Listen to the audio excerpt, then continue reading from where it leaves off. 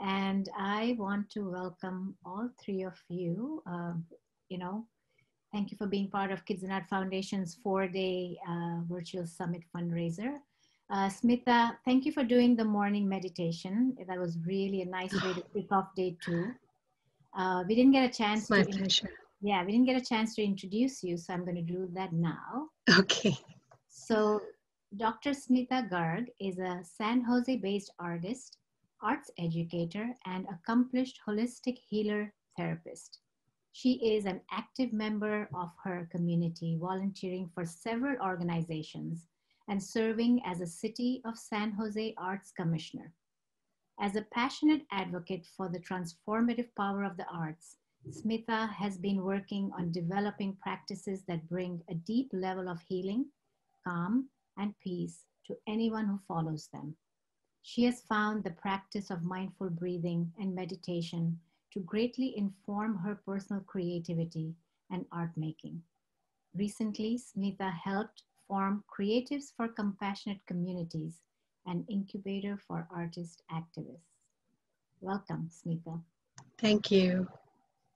Next, PJ Hirabayashi from Taiko Peace and Creatives for Compassionate Communities.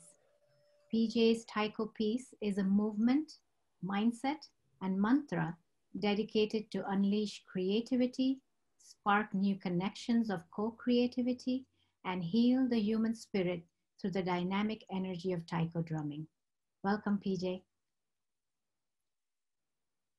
Karen, Karen Altry PM from Red Ladder Theatre Company and Creatives for Compassionate Communities.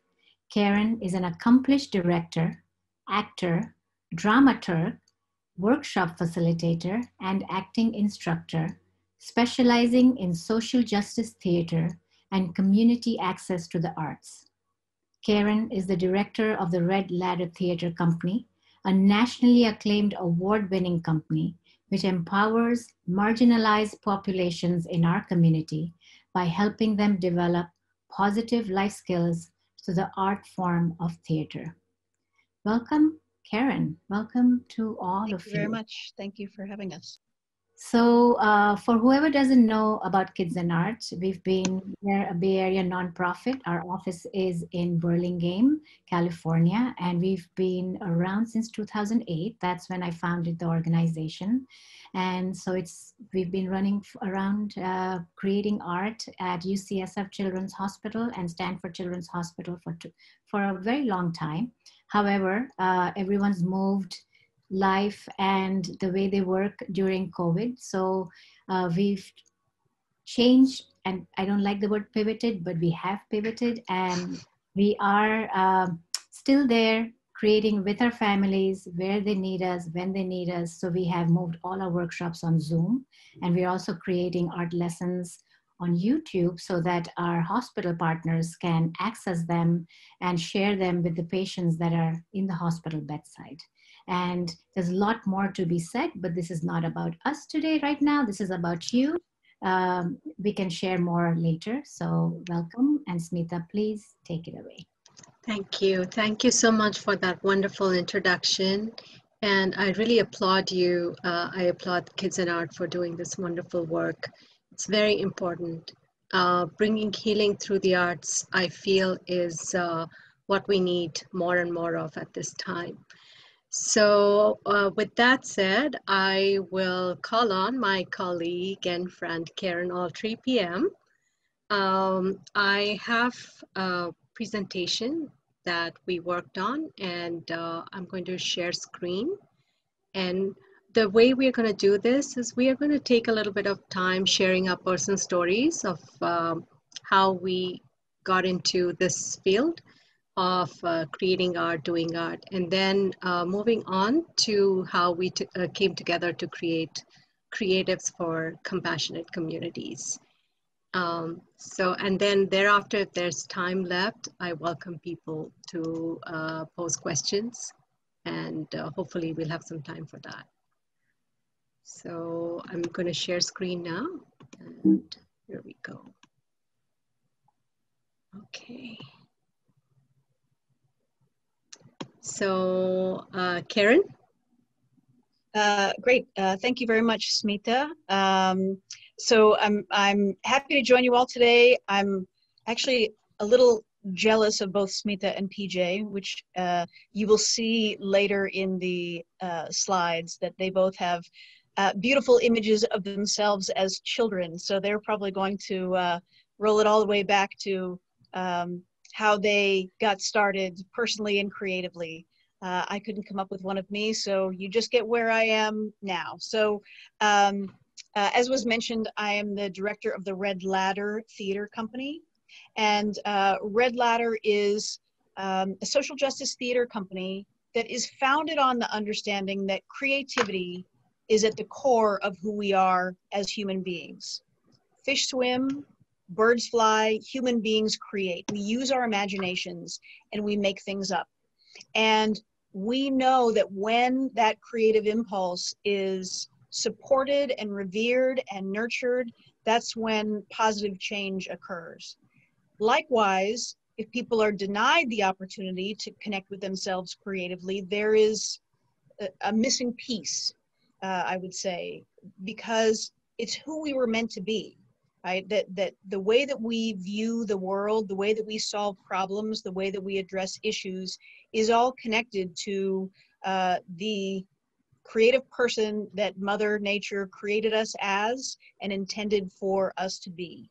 And by connecting with our creativity, we know that we are all able to develop the skills of creative thinking and problem solving, the ability to collaborate with one another, to be able to focus on tasks, to learn from our mistakes, to share our voices, express our feelings and ideas, and raise our self-esteem. And when we go through the creative process, we are actually developing neural pathways in our mind that allow us to think about things in a different way.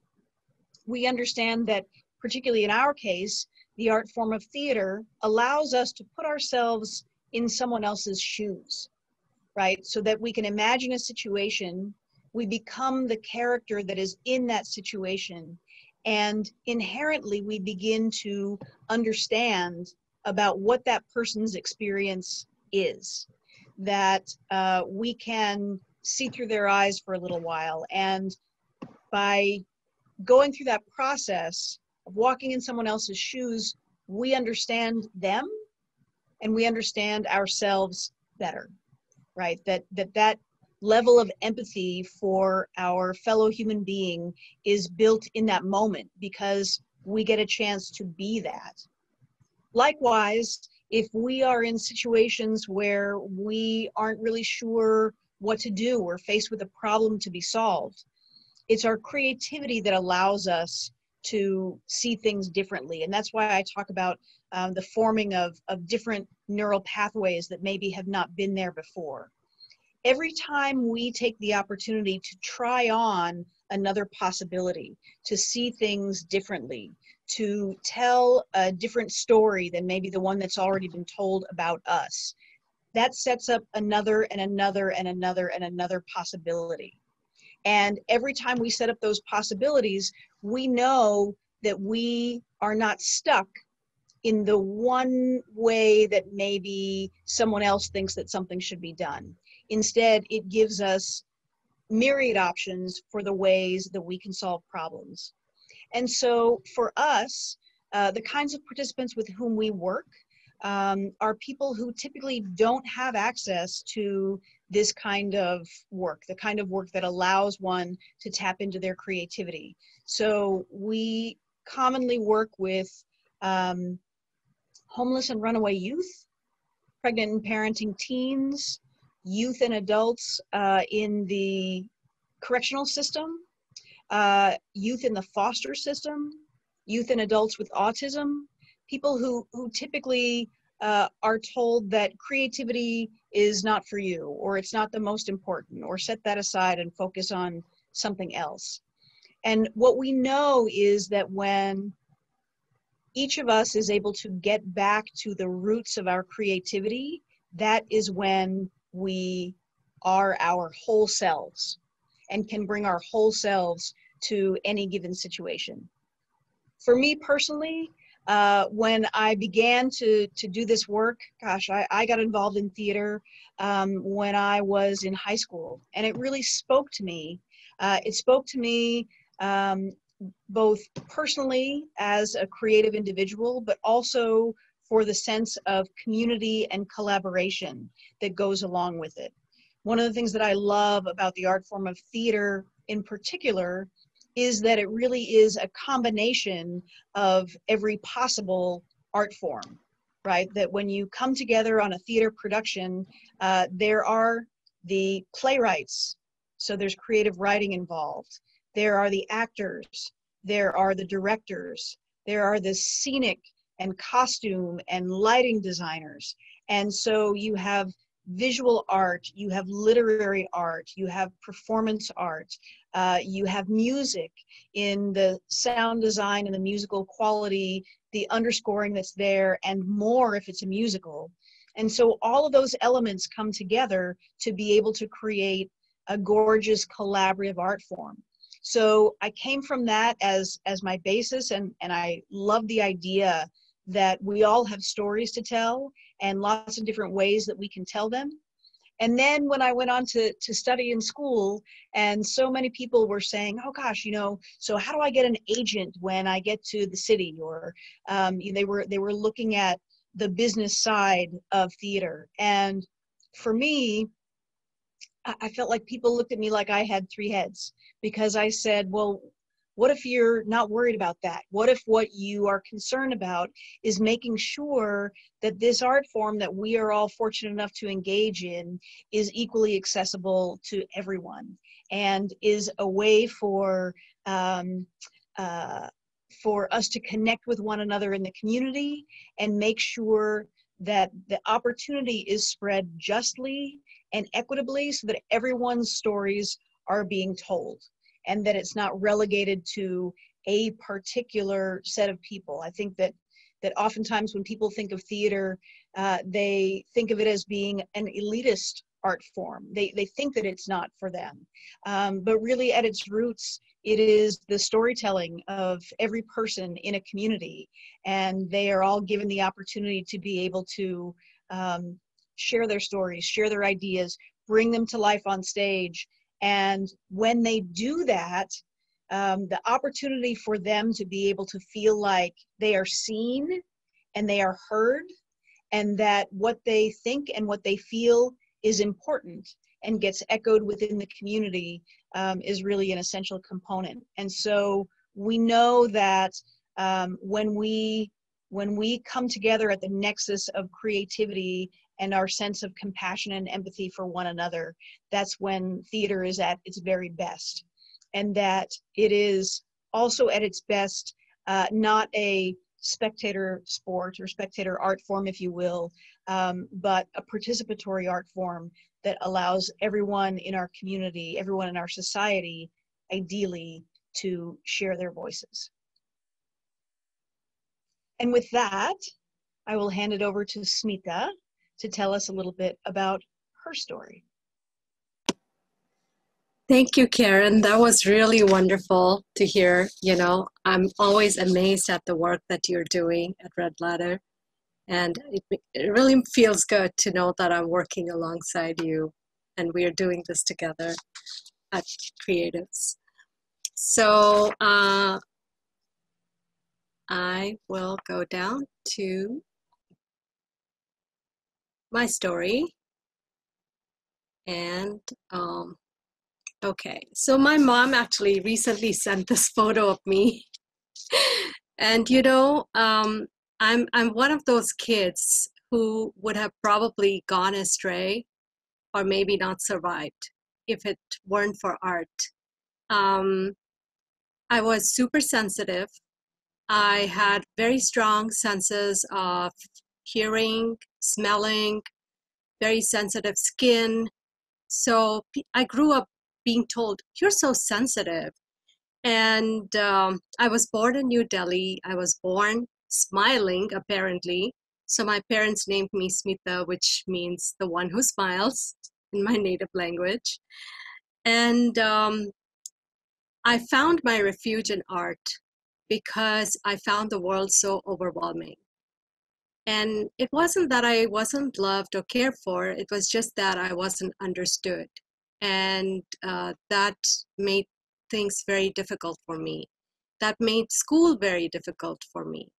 Um, so later on, much later in life, I found that I had dyslexia all my life, which had gone undiagnosed, which was also part of, whatever group of issues I had growing up.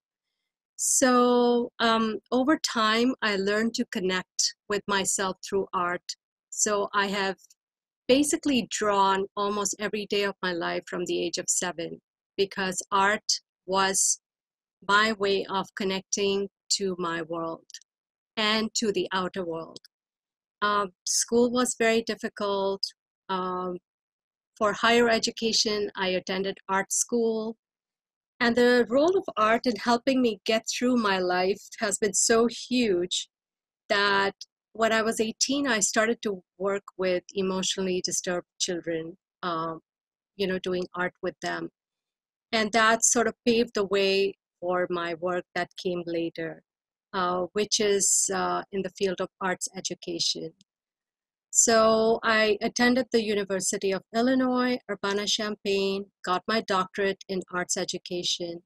It gave me an opportunity to do in-depth research and work with children and understand their art making, understand reasons why humans make art and what it does for them. So I began to understand very deeply, and a lot of what Karen talks about, the neural pathways, but also, why do human beings do art around the world in every culture? So that was something I really looked at for my doctoral study. And I realized that art was closely related to the identity formation in children. And so after I finished my doctorate, I moved to California.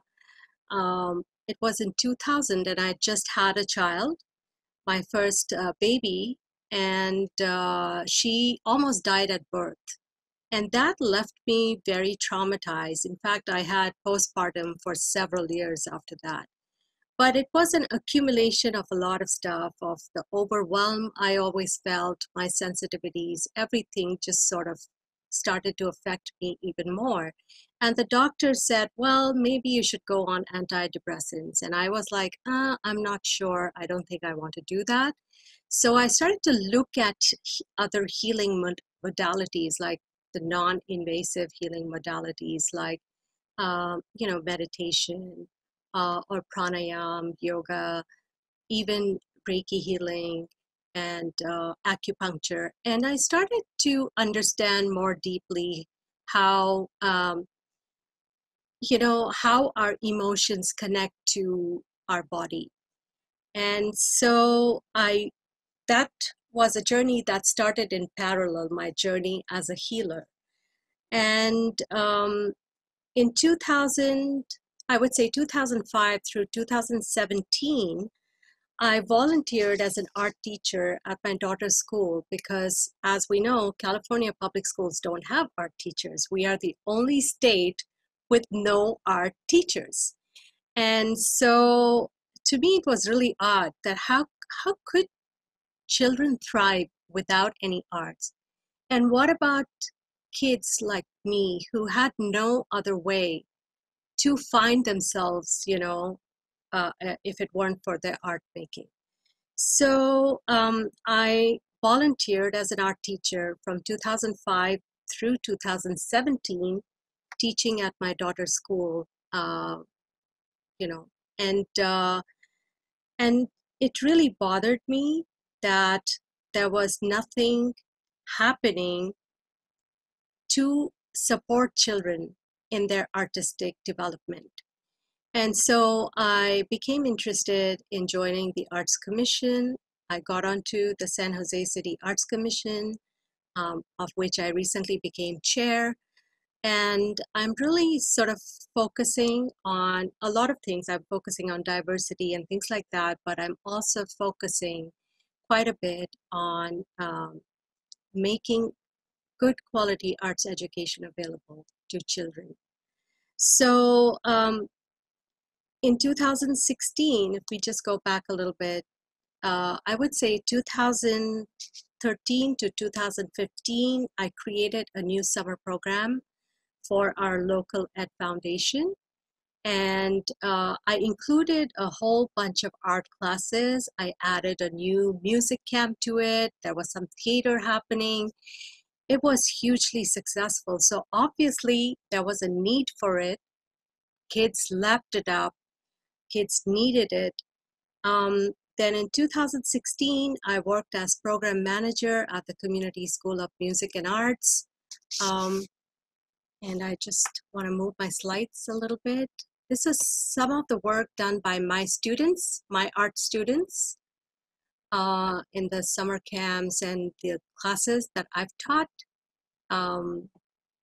And then this is an exhibition that I organized of student and faculty work at the Community School of Music and Arts when I was the program manager there. So along with all this, I had my healing work also going on. That exploration was going on. And so what I ended up doing was in 2017, I went and trained with Dr. Brian Weiss. He's world-renowned hypnotherapist, and he uses soul regression therapies to help people in a deep way. And then in 2018, I trained with Dr. Linda Backman, who teaches the next level of soul regression therapies. So I was able to then start my work with Kinder Way Healing, which is the name of my holistic healing organization. And I picked a particular artwork of mine to go with it because it's literally like it all came to fruition, you know, with Kinder Way Healing. So I feel that for me personally, I'm at a point where the reason I joined Creatives when PJ asked me to join it is because I was at that point where I was wondering, okay, there is this artistic part of me and there's the healer part of me.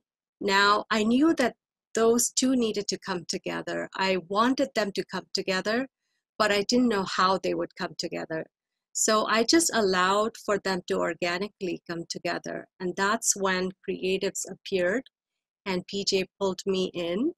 And in Creatives for Compassionate Communities, I have found that space where my art and healing and spirituality, all of those come together in a really beautiful way.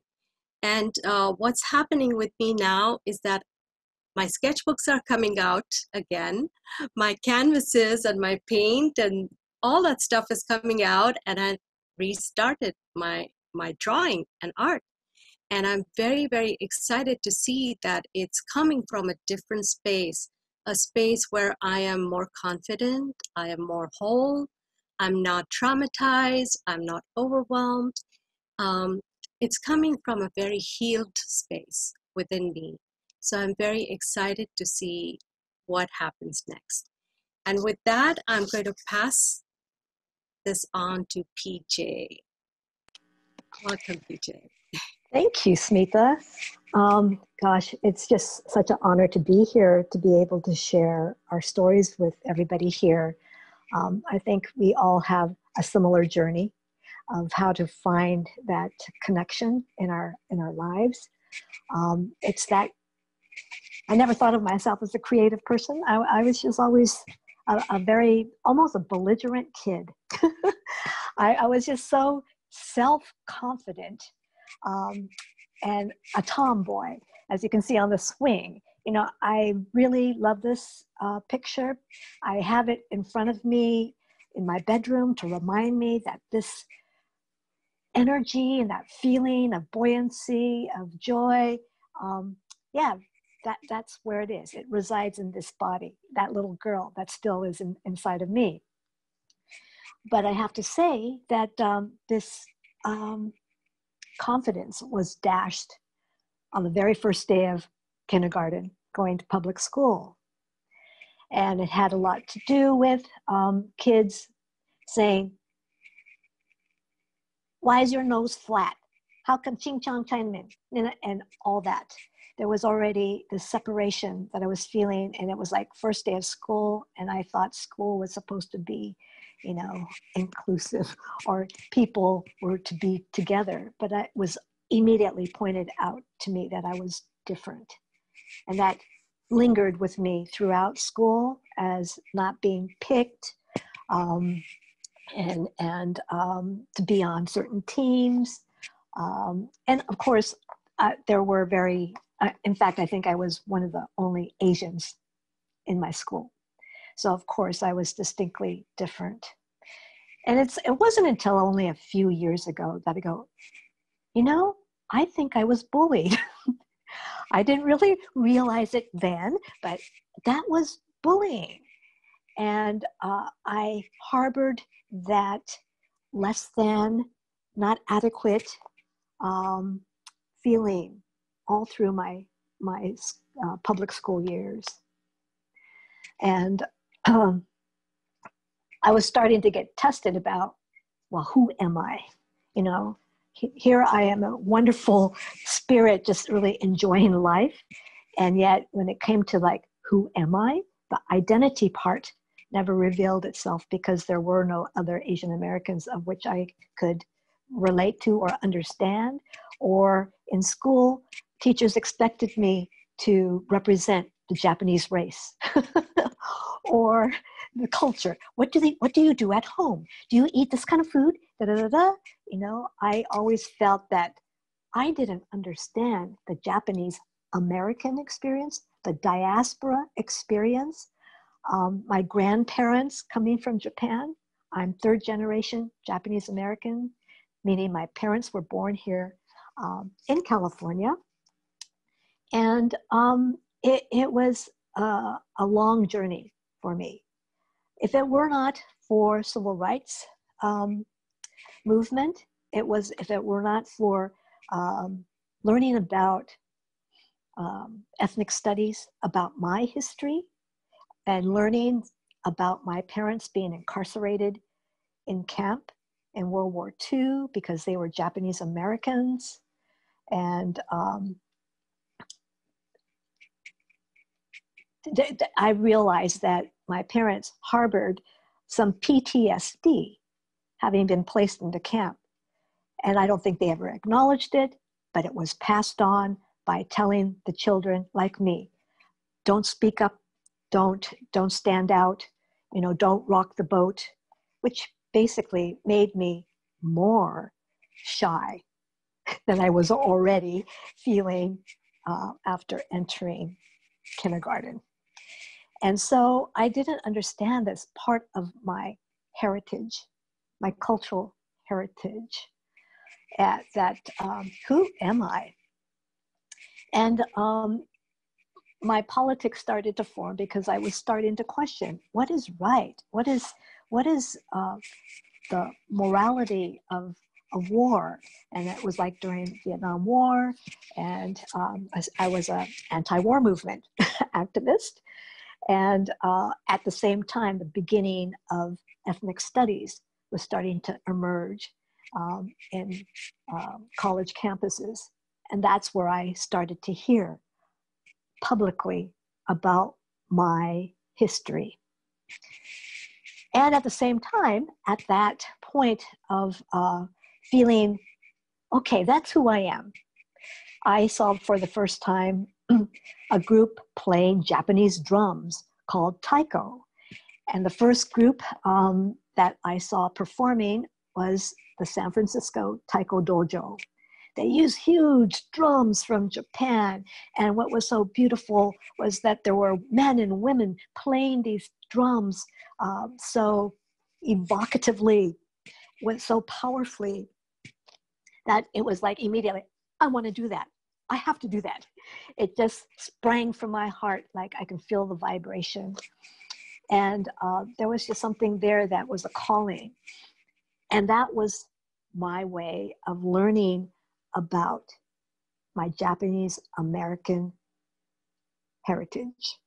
It was like going through the art, going through the expression, going through the actual playing music, the release, the pure energy, and the pure connection of how you play as an ensemble that erased that separation that I felt through growing up as a kid. So I embraced playing taiko, became a charter member of San Jose Taiko here in San Jose, California. And the group is already 47 years old. So I've been playing for 47 years.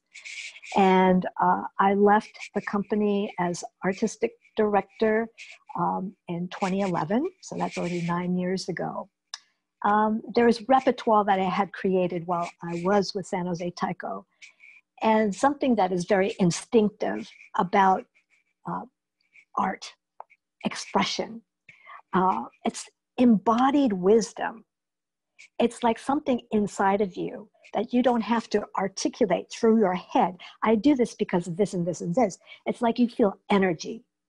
And so that's what I feel that art is. Art is energy. We are the vessels of energy, of expression. And so for me, one of the things that I really wanted to do was not only play the drums, but movement. So San Jose Taiko really took the pioneering way of how do I get more innovative with movement? How do I integrate something from culture that is so intrinsically there, like a lot of indigenous cultures don't separate dance and song from the drum. You know, it's all integrated. And as I was trying to play taiko here in the United States, very, very beginning years was very taiko-centric. It was very much about playing the drums and playing music. And when I felt that my body wants to move just to something organically with a very simple rhythm pattern, I said, that's it. That's what's missing in this expression of taiko here, is that we're separating the song, the rhythm, and the dance, you know, with the percussion. And so I decided, like, oh, I need to create something like Obon. Obon is the summer festival, Buddhist summer festival, where people come together and they dance, and you hear the music, and you just dance all night long. And I really wanted to integrate more of the taiko with the dance, and I created this dance called E Janaika. It means, isn't it good? And that's something that is inside your heart, that you already know that everything is good, despite hardship, despite challenge, you know, and you can feel that joy come out when you rise to your feet and you start moving. You know, you're not thinking from your head, you're moving. It's that embodied intelligence, that embodied wisdom, and that you look around and you see everybody's eyes start to sparkle. It's that coming together of a community. It's that connection. And so, surprisingly, I created this dance just for San Jose Taiko, but then it got absorbed into the community here in San Jose, Japantown, one of only 3 Japantowns remaining in the whole United States that is still geographically Japantown, that I was invited to share this dance with Obon Festival. From that point on, it's gone, to all these other Buddhist temples, but it's all for communities, and other taiko groups are playing it. It's jumped across the pond. I don't know which side of the pond, to Europe, you know, to Asia, even going back to Japan, going, wow, this is phenomenal. You know, this thing that came from San Jose is making its way back to Japan, you know. But what it is energy, connection, sense of community, sense of belonging, sense of liberation, freedom. And I move on to the next slide. And this is what I'm expressing. The ripples of this song dance called Age Anika. It has gone around the world, where I have found that what each of us are yearning for, especially now in this time of disruption, is people are wanting connection, people wanting healing, people wanting to interact and belong. And if we create opportunities more like this, where people can come together, this is where the healing begins. So this is my journey, and it also is my segue into the beginnings of Creatives for Compassionate Communities.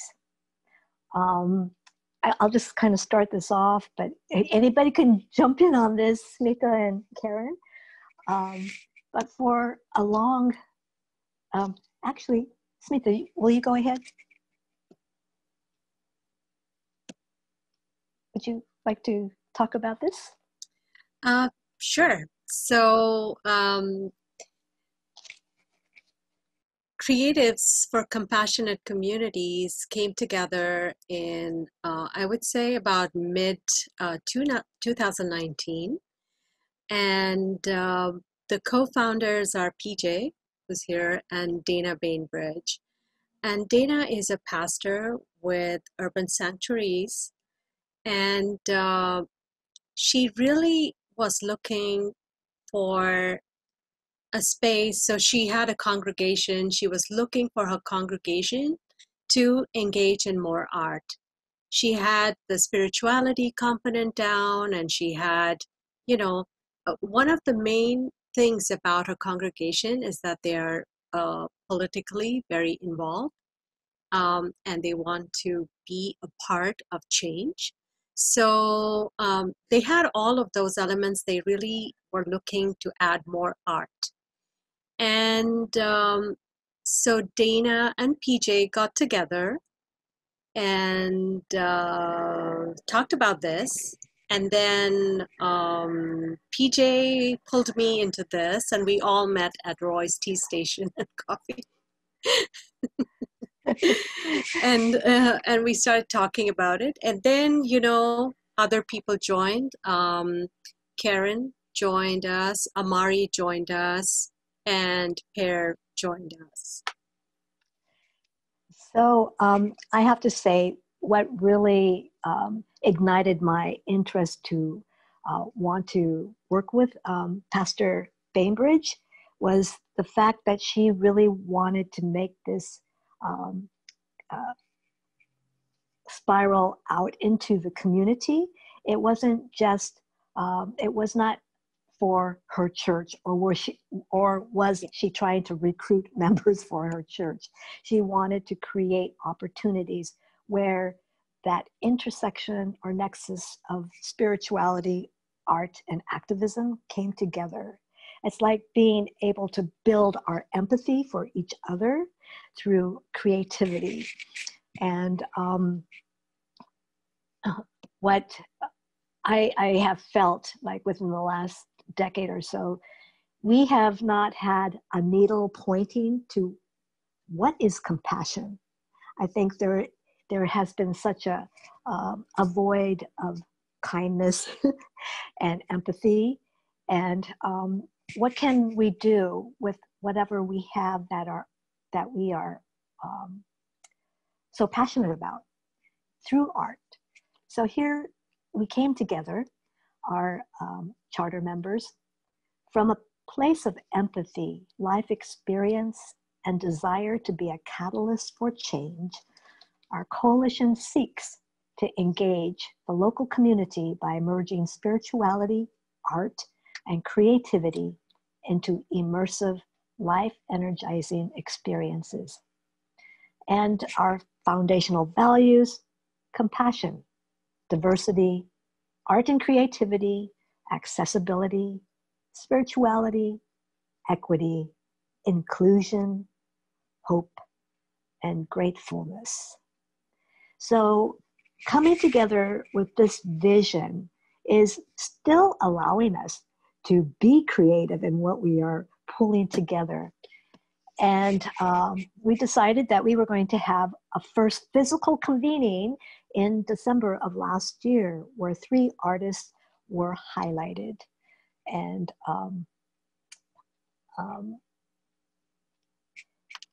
there was Smita, Derek Sanderlin, and who actually did spoken word and writing. And you see here, the rocks painting is what Smita did at a workshop. And for me, you can see also the origami paper cranes that I also had a breakout group. And we all came together after going out and experiencing the doing. And it was such a heartfelt opening time of sharing almost exactly the same experience that we had separately in these breakouts. But Smita and Karen, would you like to add? And if I may, PJ, just to talk about that that event that we held, that first mini retreat, it was such a great opportunity to come together as community, right? So that when we began the day, we began in circle, right? Which is a very traditional way of beginning any gathering, and particularly a creative gathering, so that you can look around and see the faces of everyone who's there in community together. We began then the entire day with a rhythm circle. So everyone contributed to what became essentially a symphony of rhythm, so that we all feel our heartbeats, feel ourselves vibrating together to create a symphony of rhythm, getting our blood pumping and our minds going, and just knowing that we had arrived in the same space together. So that then for us to be able to head off in different directions to the different activities of our choosing, whether that was making the paper cranes or painting the rocks or composing words, lyrics, stories, poetry. When we were all able to come together, because we had developed that community up front, the sharing was really rich and deep, and it was an opportunity for people to speak about what that experience of connecting with creativity while in community did for them, and how it made them feel being in this space with one another. And it was a very, very powerful activity. And then the hope, of course, was to continue to move on and hold multiple quarterly mini retreats, we call them. And then the pandemic struck. And so we moved on from the format of gathering in person and having multiple different activities to instead having a single focus at an event that we could do online. And so in June of this year, we came together for our workshop that we called Circles of Fierce Love and Compassion, Healing Communities with Bright Word Mandalas. And in that activity, PJ led us through her personal history with mandala and how it puts into practice her philosophy that where intention goes, energy flows. And so everyone had the opportunity in their own space and time to be able to create mandalas with their intention, their individual intention. We really worked hard to make sure that it was an accessible activity, that it was an activity that didn't require you to have any special materials or any skills that you had in particular in advance, but that as long as you could join us somewhere, somehow, and in fact, we had it broadcast on the local television stations as well, that you could participate in the art activity. Because again, philosophically, we believe that this opportunity is there for everyone, that everyone has not only a right, but a need to create and to connect with the creative within, which is what allows us to build compassionate communities outside of ourselves. And so we had people joining us from all over. As I mentioned, the drawback of being virtual is not being able to gather in community together or to have multiple simultaneous activities. But the bonus is that people could join us from all over. They didn't have to be physically present where we were to be able to engage. And so then from there, we leapt ahead to our most recent event, which was just held last week, a week and a half ago, which was our Stories of Strength and Hope, Engaging Our Artistry to Envision a Brighter Future. And that was an activity that engaged people in the process of viewing images of either challenging situations or rundown locations, really images that were calling out for transformation. And we asked our participants, what can you imagine happening in this moment to transform this place, to transform this conflict, to transform this situation? And so everyone was able to engage their creativity and come up with an outcome that was at the nexus of their creativity and their compassion. And so we will be moving on after this to an activity that we will be hosting in December of this year. Details are yet to be put out to the community, but rest assured we're working hard at making sure that we fulfill our mission of connecting our empathy and our compassion with our creativity to be able to be accessible to our community and welcome them into the creative process.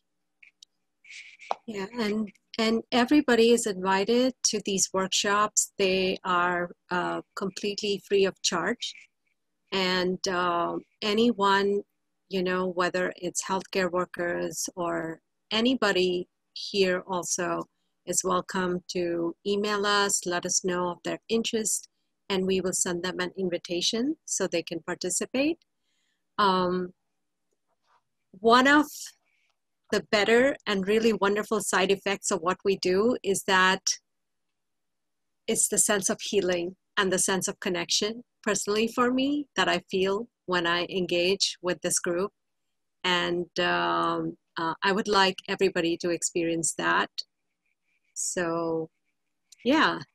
I'd like to add that the coming together of the three of us here on this panel and our other creatives for compassionate communities, basically we kind of really were very passionate about this drive for building compassionate communities.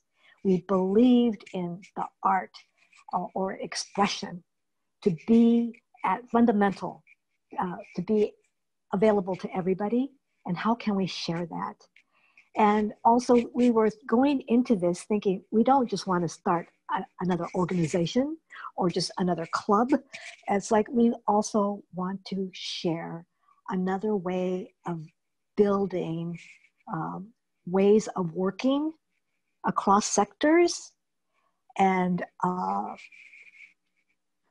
inviting that and encouraging that we just don't go back into the ways of siloing ourselves and just do our own thing in our own organization.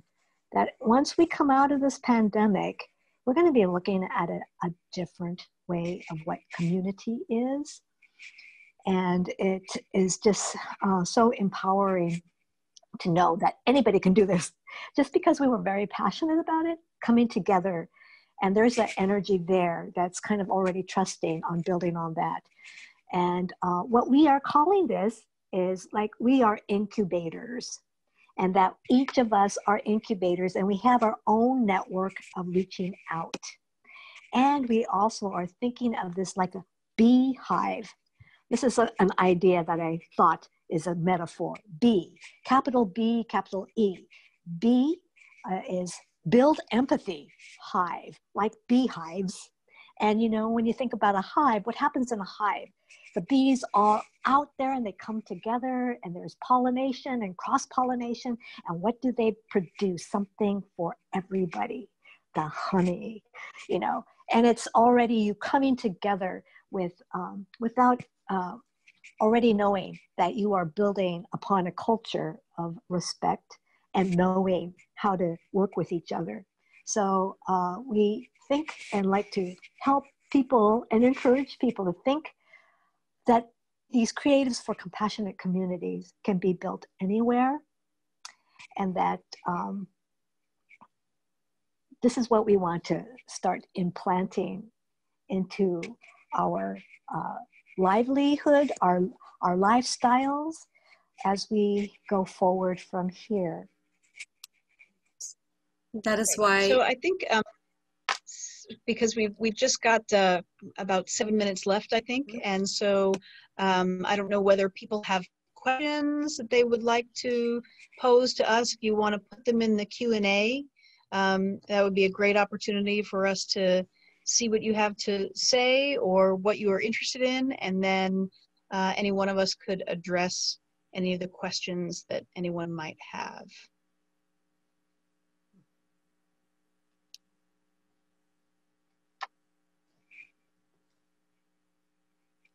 Does anyone have any questions?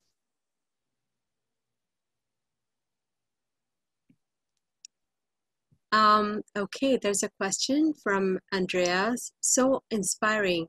How could I reach one of these speakers to be invoked too? You can reach us at info at, here, I think I should type it. I'll go ahead and put it in the chat. Okay, okay. Yeah, but it's info at compassionatecreatives.com. And we do have a Facebook page, so look us up on Facebook. It's Creatives for Compassionate Communities. And we are all very accessible. You can reach any of us. We are available to organize, help you organize. If you want to start your own group that would like to do, assist you in that as well.